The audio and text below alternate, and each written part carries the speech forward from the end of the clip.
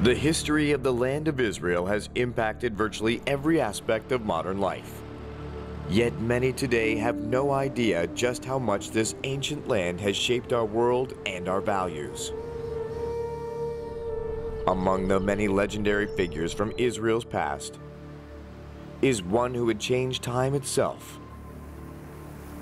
His birth, life, and death are still felt 2,000 years later, and is the very foundation of our modern calendar.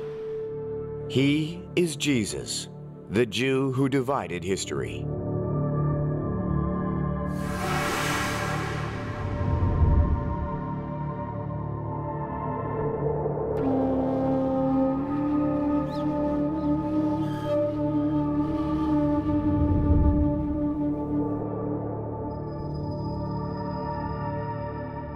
But you, Bethlehem Ephrathah, though you are small among the clans of Judah, out of you will come for me one who will be ruler over Israel, whose origins are from of old, from ancient times.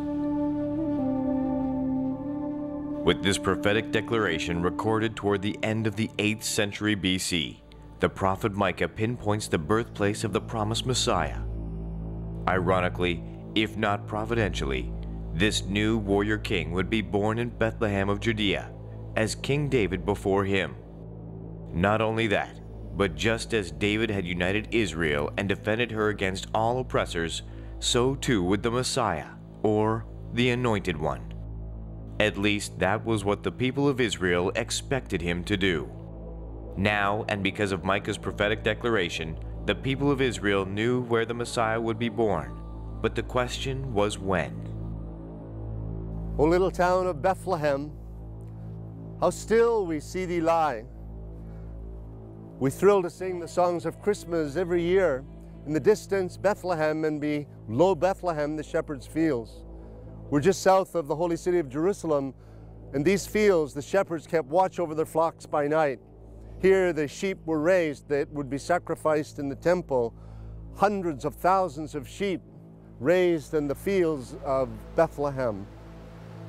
We think of the shepherds as simple men depicted in the Christmas story, but perhaps they were not as simple as we think. These were sheep to be sacrificed, lambs to be sacrificed for the sins of Israel. And it's very likely that those who watched over them were not so much simple shepherds, but rather priests who were shepherds, watching over these sheep, protecting them from predators. For they would become the sacrificial lambs for the sins of the people of Israel. Imagine the scene nearly 2,000 years ago when one angel appeared to these shepherds. Fear not, for behold, I bring you good tidings of great joy, which shall be to all people. For unto you is born this day in the city of David a Savior, who is Christ the Lord. And suddenly there was with the angel the multitude of the heavenly host, praising God and singing, Glory to God in the highest, and on earth peace, goodwill toward men. O little town of Bethlehem, how still we see thee lie. Bethlehem is no longer little, and not as still as she once was.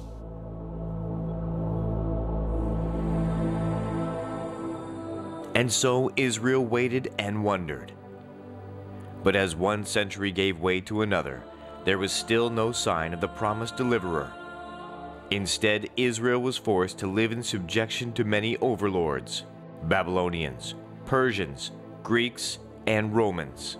Each empire in turn left its footprints on the landscape and culture of the Jews, and in that long and painful process dashed the hopes and dreams of succeeding generations. With each year passing, Israel's unrelenting suffering made the words of the prophets seem like cruel and empty promises. That is, until a new night and day dawned over Israel, and against the blackness of the night, an unusually bright star. Many who saw the star must have wondered about its sudden appearance, but only the wisest of men knew it was the long-awaited sign from heaven. The Messiah's birth was imminent. After Jesus was born in Bethlehem in Judea, During the time of King Herod, Magi from the east came to Jerusalem and asked, "Where is the one who has been born King of the Jews? We saw his star in the east and have come to worship him." When King Herod heard this, he was disturbed, and all Jerusalem with him. When he had called together all the people's chief priests and teachers of the law, he asked them where the Christ was to be born. "In Bethlehem in Judea," they replied, "for this is what the prophet has written. But you, O Bethlehem, in the land of Judah, are by no means least among the rulers of Judah. For out of you will come a ruler, who will be the shepherd of my people, Israel." That Bethlehem in Hebrew means house of bread suggests the village was named for the rich wheat-producing fields which surrounded it. Bible references place Bethlehem in the hill country of Judea, just beyond the southern boundaries of Jerusalem. It was the setting for many Bible events, including the poignant story of Naomi and Ruth, two women whose lives were intertwined both by love and sorrow. Their story began when a famine ravaged Israel. Her husband Elimelech and their two sons were forced to leave Bethlehem for the land of Moab in search of refuge and food. Naomi was subsequently widowed. In time, Naomi's sons took Moabite wives. Tragedy came calling again, however, some 10 years later, when both sons died prematurely. This meant that Naomi and her daughters-in-law had to survive in what was virtually a man's world, one with little compassion or understanding for women on their own. Fortunately, by this time, the prolonged famine in Israel had ended, and the fields were once again ripe with golden grain. It is then that Naomi felt the unmistakable summons calling her back to her roots in Bethlehem. In the drama that unfolded, Ruth also made a fateful decision that would eventually change the course of human history. She chose to accompany her aging, grieving mother-in-law home to Bethlehem, but little did she realize that in time, her act of mercy and kindness would bring its own blessing and reward. Before long, Ruth was remarried to a wealthy landowner from Bethlehem named Boaz, a near kinsman of Naomi. Their Jewish-Gentile union produced a great-grandson named David, and although he was the youngest of 7 sons and seemingly least favored by his father, God saw in David the bearing of a king. In selecting David from among Jesse's 7 sons and anointing him as king, the prophet Samuel declared that God chose men not by their outward appearance, but by the conditions of their heart. David's heart was right before God, and so he would wear Israel's crown, but not before he learned the humble ways of a shepherd in the fields around Bethlehem. When viewed from the perspective of biblical history, however, there is much more to these individual stories of rejection, sorrow, and redemption than meets the eye.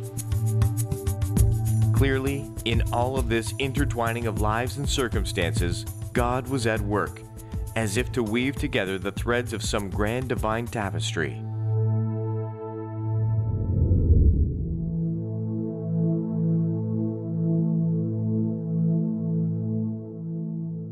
Many centuries later, another child was born of Ruth's family tree. He too would be born in Bethlehem, but his birth, unlike any other, would be seen eventually as the pivotal moment of human history. From that moment on, history would be his story. In those days, Caesar Augustus issued a decree that a census should be taken of the entire Roman world. This was the first census that took place while Quirinius was governor of Syria, and everyone went to his own town to register. So Joseph also went up from the town of Nazareth in Galilee to Judea, to Bethlehem, the town of David, because he belonged to the house and line of David. He went there to register with Mary, who was pledged to be married to him and was expecting a child. Who was Jesus of Nazareth? Whatever men may say or think about him, no one can ignore him. He was born in Bethlehem, close to here, just beyond the shepherd's fields below these high hills of Jerusalem. Wise men from the east came in search of him. They had followed a star that brought them here. They were asking in Jerusalem, "Where is he that is born King of the Jews?" Their curiosity aroused the anger of Herod the Great, who was then the King of the Jews. In the distance I see Herodium, one of several fortresses that King Herod built for himself. Tradition says he's buried somewhere on that mountain. Jesus was born in Bethlehem, raised in Nazareth, but he lived only some 33 years. But look at his impact on human history. Even the very calendars that we follow mark the date of his birth. We speak of BC, before Christ, and AD, Anno Domini in the Latin, in the year of our Lord.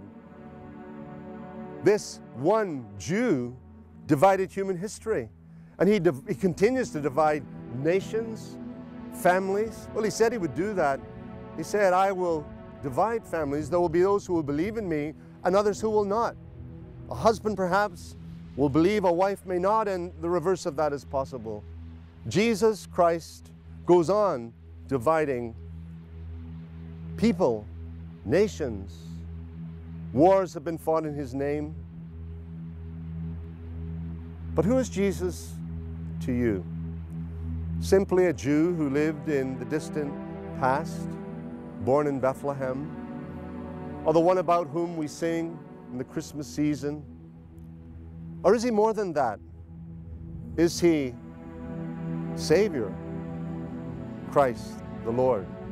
Each man and woman must answer the question for themselves. Who is Jesus?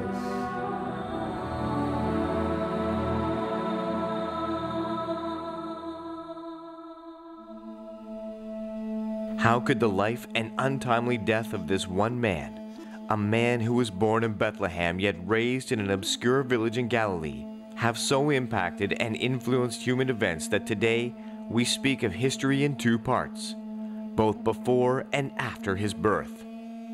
Jesus' impact on his own times can be understood in terms of his recorded words and actions. But how do we explain his influence on ours? How can it be that the religion he established, Christianity, has survived and flourished across cultures and national boundaries for more than 20 centuries? And this in spite of skepticism of its claims and the widespread persecution of its followers. Of Jesus' short life, it has been said, 20 centuries have come and gone, and today he is the central figure of the human race. All the armies that ever marched, and all the navies that ever sailed, all the parliaments that ever sat, and all the kings that have ever reigned have not affected the life of man on this earth as much as that one solitary life.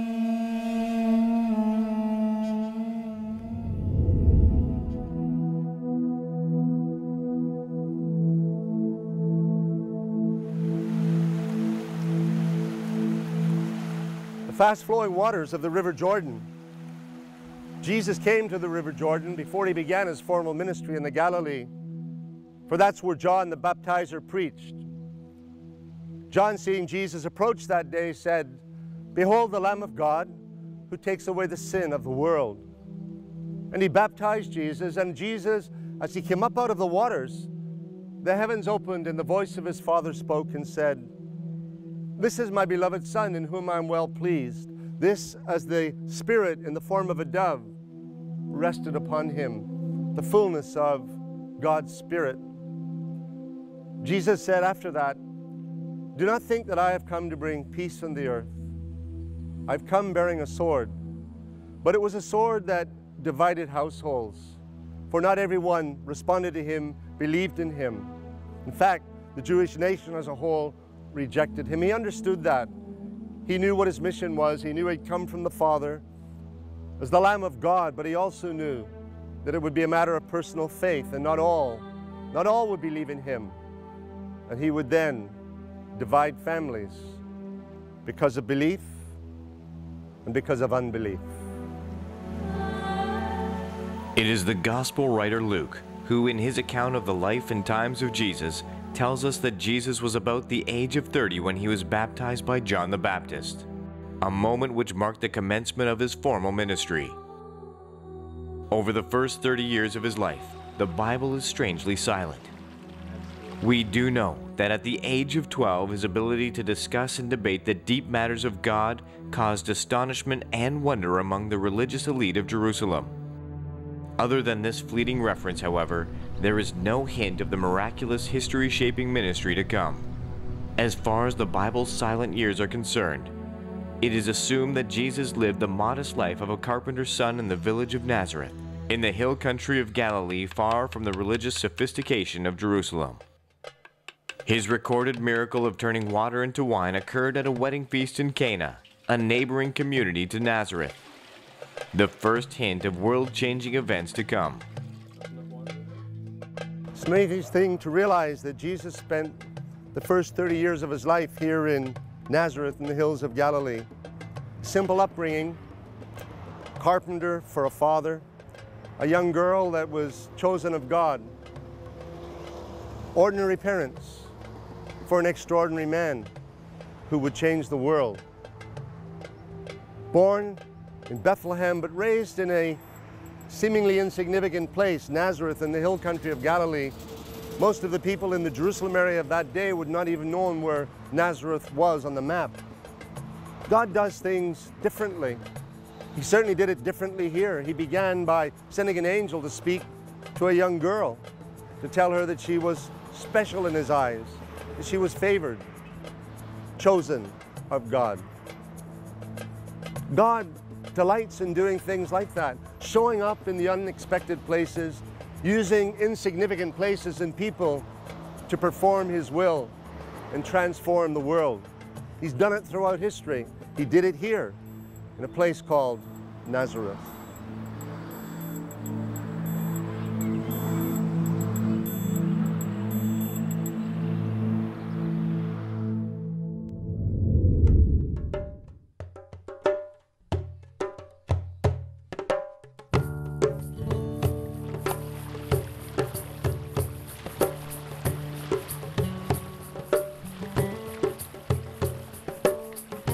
The landscape of the Sea of Galilee has changed little since Jesus walked along its shores. Through history, fishermen have cast their nets and caught fish in the sea, and weary travelers have found refreshment in its cool waters. The dividing of history began here along the shores of the Sea of Galilee. Over my shoulder, Mount Arbel, and just below it, Magdala, the place where Mary Magdalena came from, a woman whose life Jesus wonderfully transformed. It was as Jesus walked along these shores, he came across fishermen mending their nets. Simon called Peter and Andrew his brother. He said to them, "Come, follow me, and I will make you fishers of men."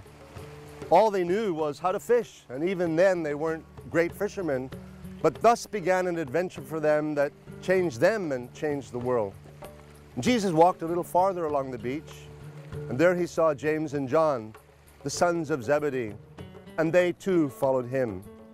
And this small band of 12 gave birth to a movement that has changed the world. It all began here by the shores of the Sea of Galilee in northern Israel. Perhaps on a day very much like this one, fishermen by the seashore, and this carpenter from Nazareth, from the hills above. History is his story, the story of Jesus, the Jew. Today, as in biblical times, the city of Tiberias is a thriving community of Galilee's western shore, but its prosperity continues in sharp contrast to other villages and towns which, although they